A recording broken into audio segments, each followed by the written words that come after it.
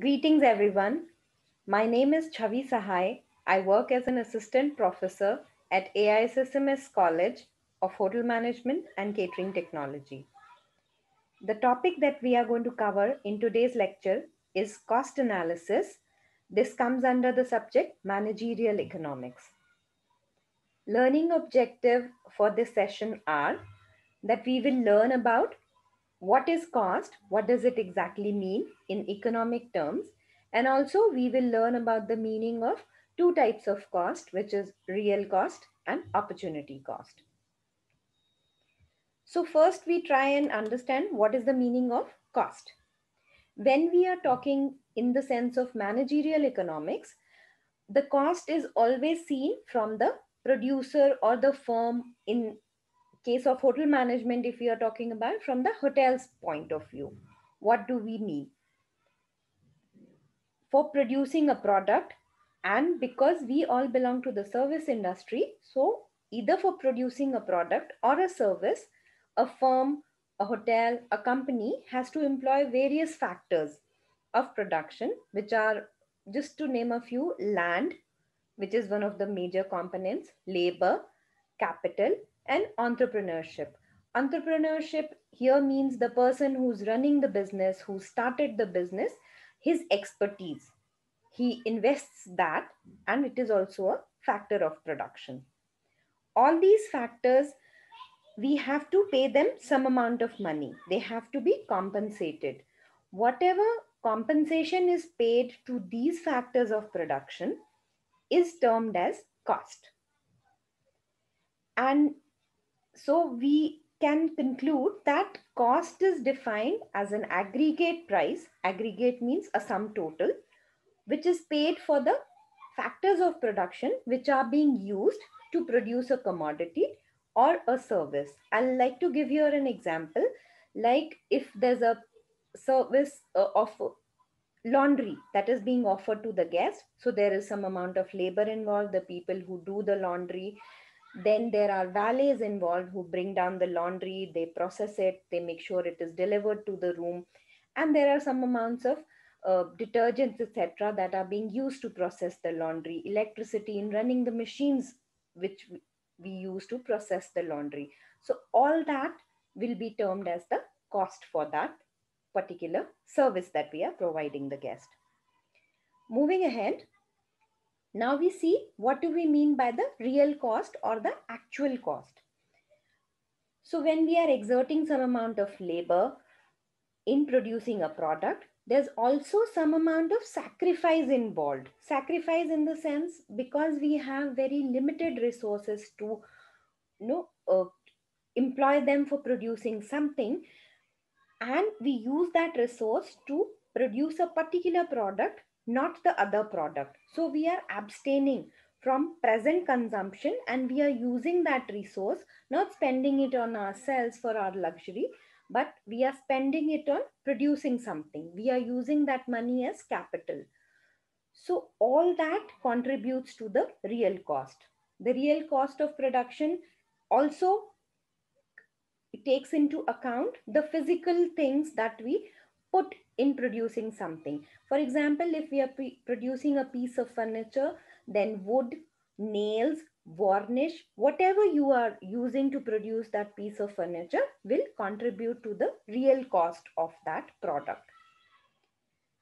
It also signifies the total productive resources which are being used in production of a commodity. The time of the person who's producing it, he is not spending time entertaining himself, rather than he's spending his time in producing that quantity. So that also contributes towards the cost. Real cost, when we are talking about, it also involves, if we are producing something that is impacting the environment, if we are cutting down trees to produce a piece of furniture, it also has a cost towards the environment.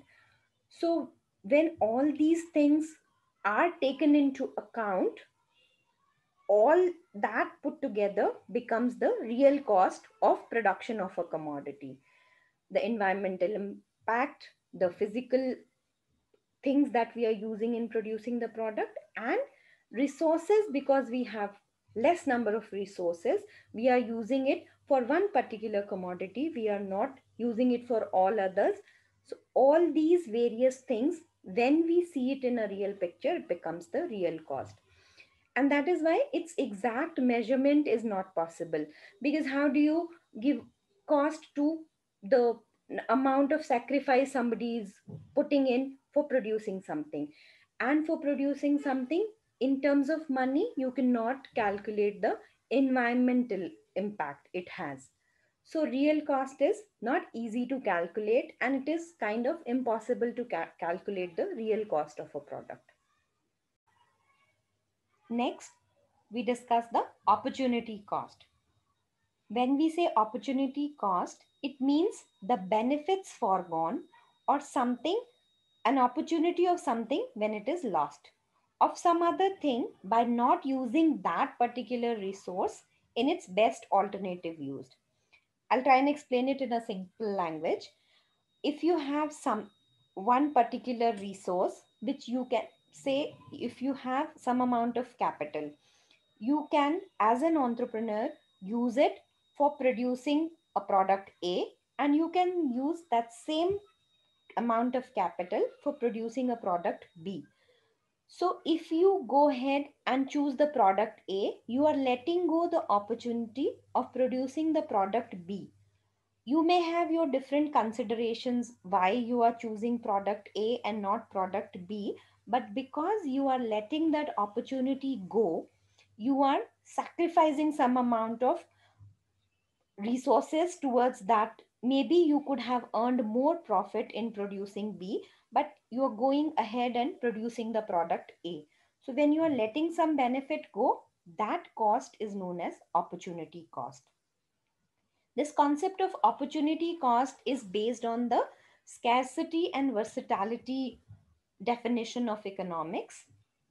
Because resources are limited, if you remember the definition given by Lionel Robbins of economics, which says that we have limited resources and the way we can employ them, the wants that we have for those resources are unlimited. So, all the resources have alternative applicability, or everything has multiple uses. So, these products are to be used in for a particular producing something that we wish to go ahead with, and we abstain from producing the other product. We are letting one opportunity go. If I give you an example, if you have 100 kgs of steel and you can use that amount of steel either to produce one car, or you can use that same amount of steel to produce 6 scooters. So the price of one car is roughly equal to the price of 6 scooters. Why? Because you are letting the opportunity of producing 6 scooters go by. Instead, you are producing one car. So, how much it is costing you is the same thing. Either you can produce 6 scooters or you can produce one car. That is why there is a difference between the price of a scooter and a car in reality also, because you are letting go the opportunity of producing 6 scooters. That is why the price of the car is roughly 6 times more. This is just a fictitious example that I'm using to explain. So we have a choice of using one particular resource. Here, if we stick with the example, 100 kgs of steel for producing a particular product amongst all the alternatives.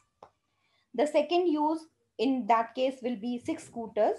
We are sacrificing to employ the resource 100 kg steel for the first choice, which is the car in that case. This is because that same resource cannot be employed for two uses. You cannot use that 100 kgs of steel for producing the car as well as the scooter. You have to make a choice. You have to let one opportunity go. That is why this type of cost is termed as opportunity cost. The employment of factors which are used in producing a commodity, there's always a loss of opportunity. That same example, 100 kgs of steel, you can use either for car or for the scooter. So when you let one opportunity go, instead of using that resource, you term that cost as opportunity cost. Another example will be when a person is employed for a job. Here I'm using an example of a college professor, say an economics professor. He's drawing a salary of 20,000 working at a bank. But if the college wants to employ that person to teach in the college, they also have to pay him minimum 20,000 rupees so that he works with the college instead of a bank, because he that professor is letting go of the opportunity of working in a bank. So the price or the cost that the college has to pay that professor is the opportunity cost for having him employed here. So 20,000 rupees has to be paid to him.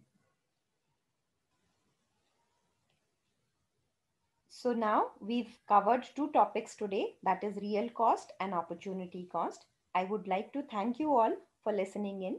Please attempt the quiz, that the link for the same is provided in the description box.